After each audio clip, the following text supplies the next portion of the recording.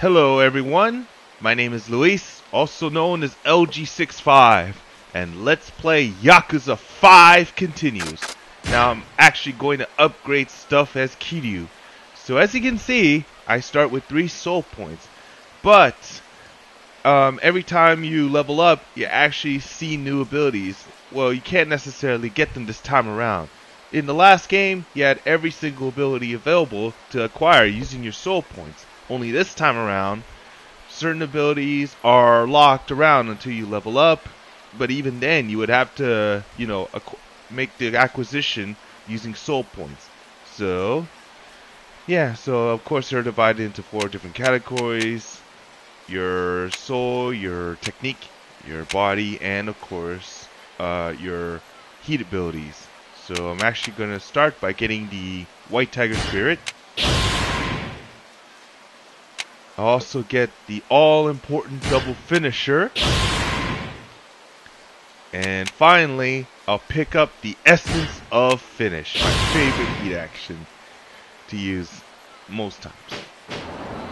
Ooh. Well, yeah, I also checked the email too. Let me see, cell phone, here it is. Here we go. Thank you for using the M-Store. We have now started an online service that lets you order from your phone.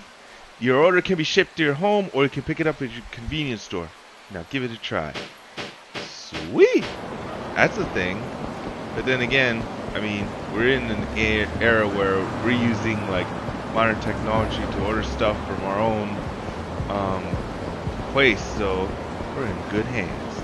Alright, in the last episode, well, we're introduced to this lovely city of Nagasu, which is a fictionalized spot in Fukuoka, but it looks way too real to be fictionalized in my opinion. But you know what though, it was worth it, and we finally get to see Kiryu as a taxi driver. So that's a nice thing for him to be doing, trying to escape the fact that he was once a former 4th chairman of a gigantic Yakuza clan like the Tojo. So that's all well and good. And this time we're going to the Ose Bridge and meeting what's his name? And meeting this spot could work for fishing. Oh right, there's mini games here, but since I don't have anything to fish with, I will pass on that. And now we're going to the Ose Bridge to meet Nakajima, his boss. So, yeah. But, we're here. So, let's talk. Suzuki-san, 待っとったばい。社長、お待たせしました。振り込みは無事済んだと？ええ。そうね。でもよかねえ、鈴木さんは。俺とかこん年で守るべき人間もおらんけ。金の使い道がなくて困るばい。社長、今も独身なんですか？いやまあ似たようなもんちゅうこったい。やけんくさ、今日は俺がパーッとおごっちゃうけん思いっきり遊ぼうやないね。そうと決まったら俺についてきて、鈴木さんにこん町場堪能させちゃうけん。はい、お願いします。そりゃそうと長洲には慣れたね。ええ、まあ困ったことがあったらちゃんと相談せないけんよ。博多門は情に熱いのがよかとこなんやけん。見ず知らずの俺を雇ってくれただけでも社長には感謝の言葉もありません。雇ってくれたなんてそげんそもそもスカウトしたのは俺の方やろ。しかし社長、どうして俺なんかに声をかけてくれたんですか？そうやね。まあなんちゅうか勘ってやつばい。勘？うまく説明できんちゃけど、俺は自分が好きになった男しか雇わん主義たい。鈴木さんは信用できる男や。そげん思うだけん声かけただけばい。でも初めて社長に会った時、俺はまああんま褒められた態度やなかったね。ばってん30年もタクシーで客を相手にしてきた俺やけん、人を見る目には自信があるとよ。この男は信用してよかって。やけんお前さんも俺をもっと頼ってほしかとよ。ちこっと頼りなさそうに見えるかもしれんばって社長、ありがとうございます。この町で社長に会えたのは本当に幸運でした。こそばかよ。んじゃ今日は思う存分付き合ってもらうばい。はい。おお、ここばい。花緑。まずは博多名物水炊きば食おうや。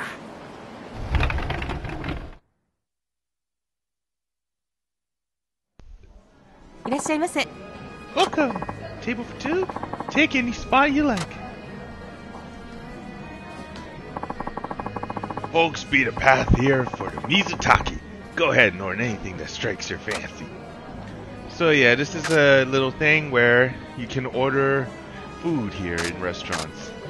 I'm actually excited. I mean, look at this. It's basically like the last game kind of, where you order something, it should be marked off the completion list. Anyway, I want to try the Hanamidori Mizutaki. The Mizutaki Karage.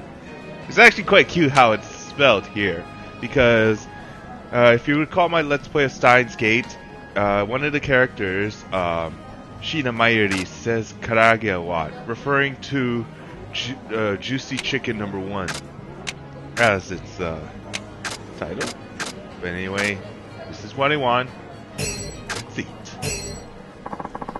Nothing beats a drink after a hard day's work. Here comes the food. Dig in, Suzuki.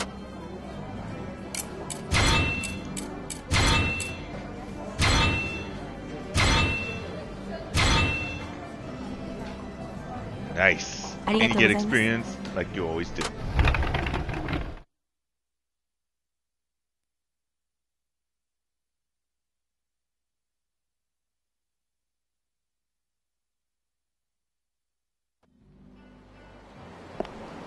Yeah, 土下やった。鈴木さん、口でよったね。ええ、さすが水炊きの本場ですね。醤油だしの鍋はよく食べてたんですが、鶏のだし汁で炊いた鍋を食べたのは初めてです。そうねそうね。お、醤油ってことはやっぱり鈴木さん関東の人なんやね。あ、いやまあ意地悪なこと言うつもりはなかったとばって。鈴木さん結構隠し事できんちゅうか、脇が甘かとかあるけん。ま、何はともあれ口に合うてよかったばい。そしたら次は屋台で飲み直そうや。それはありがたいんですが、社長ちょっと飲みすぎじゃないですか。大丈夫大丈夫。若か頃は上ばみっち言われよったくらいやけん。上ばみ。さあ黙って俺についてくんね。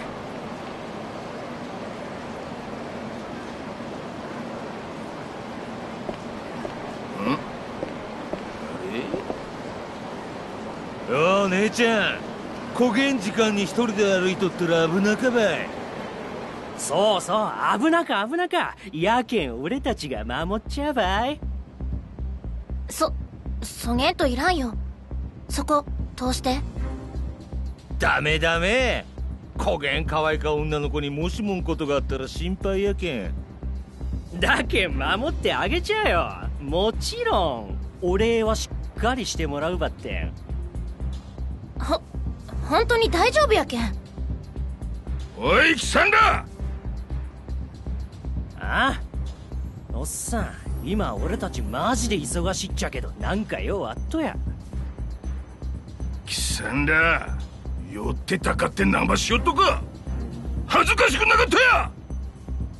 説教やったら電柱にでも向かってしとけ。おっさんどっか行かんや。うわっ、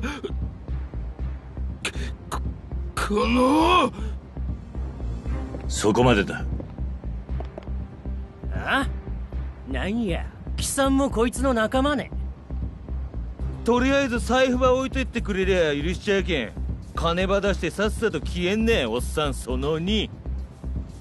ナンパはお前らの勝手だ。好きにしろ。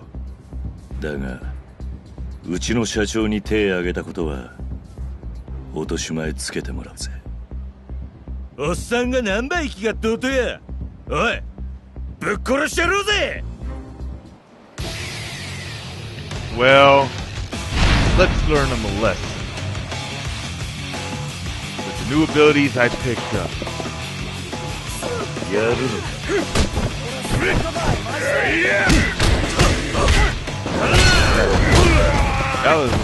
That's oh, there's the essence of finishing action.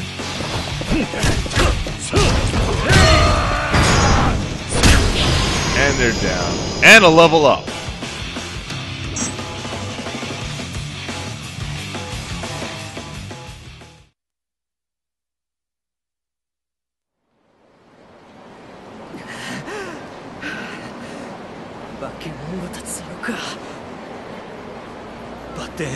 山笠組の人間やなさそうやし、ひょっとして別の組織の。余計な詮索はするもんじゃない。まだ痛え目に遭いてん。よかよか。鈴木さんもそれぐらいにしちゃり。あんたらもう行ってよかよ。すいませんでした。ありがとうございます。助かりました。いえいえ。ほらもう帰りんしゃい。あんま遅くなると家の人が心配するばい。はい。そちらの方もありがとうございました。気にすんな。はい、それじゃあ。しっかし強かねえ、鈴木さん。ただもんやなかとは思うとったばって、腕っぷしまで強いとは恐れ入ったばい。たまたまです。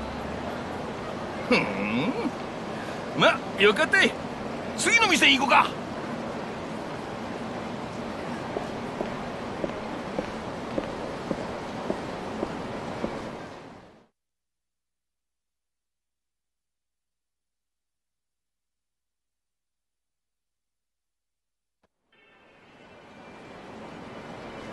博多で遊ぶっちゅったらやっぱ屋台は外せんやろ。屋台で飲むのは長洲街の定番なんですよね。そうそう。長洲で飲むんやったら腹満たした後で屋台で締めの一杯飲むっとが博多もんの流儀たい。そうですか。さあそれじゃあ入ろうか。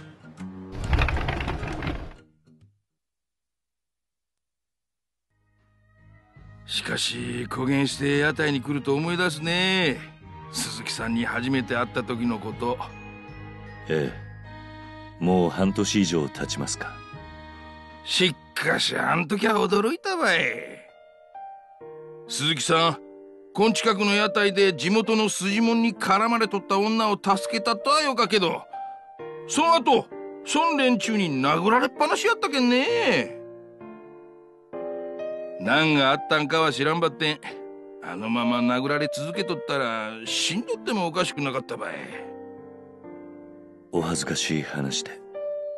いやー、そげんこつなかよ。俺はあん時確信したと。この男は普通やない。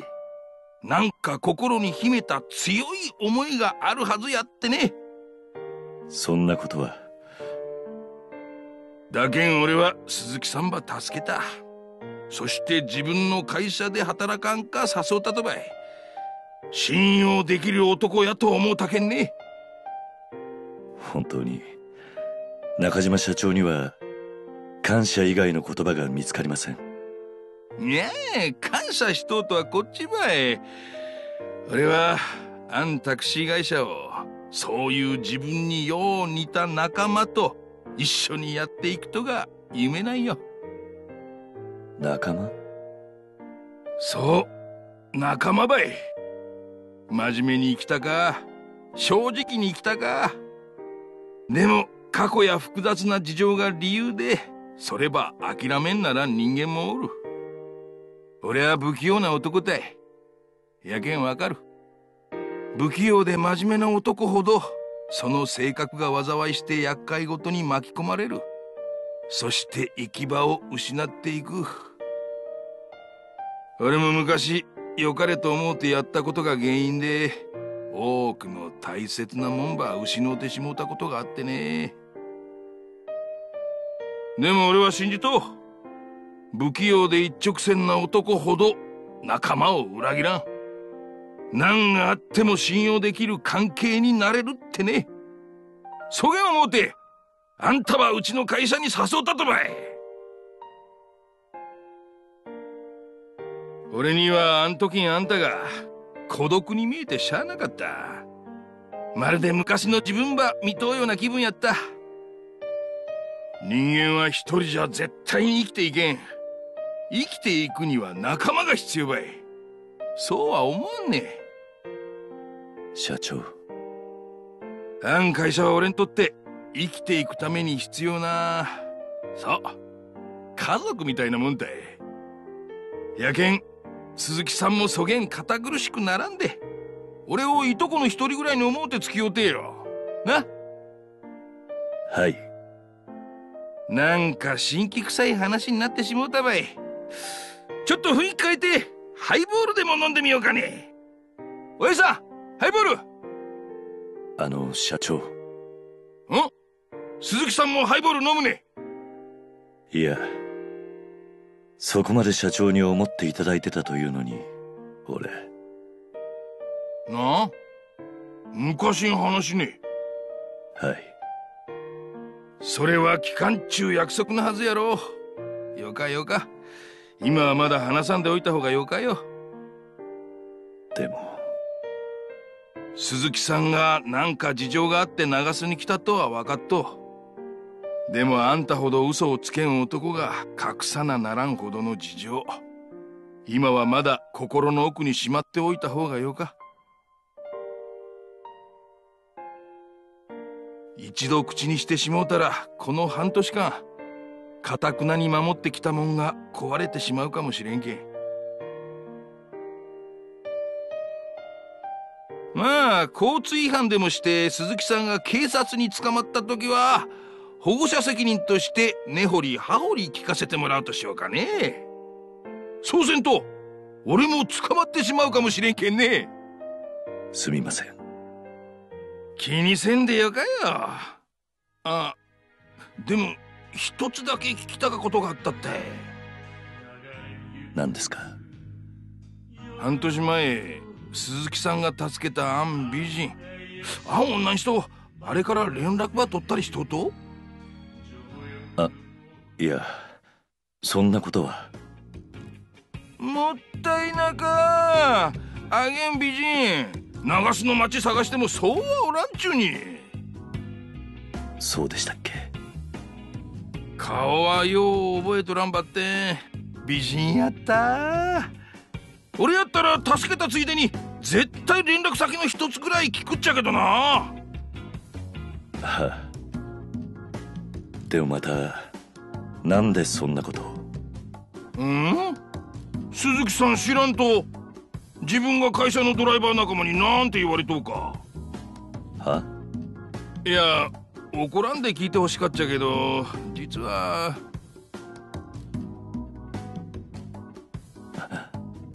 俺が？まあ40過ぎの独身男が飲みに誘われてもいかん、風俗にもいかんとじゃ、そげん噂が立っても仕方んなかやろね。いや、俺は。何ね？実は結婚しとったりすると？いや、そうじゃないんですが。まあこれも鈴木さんが堅物すぎるけん出た噂やけんね。気が乗らんとはわかるばって、たまには会社の仲間ともお姉ちゃんのおる店行って酒の一杯や二杯付き合うてみるともよかと思うばい。はいはい、今はいって言うたね。ええ、そうですか。よし、それやったら今から行こう。善は急げっちゅうけんね。え？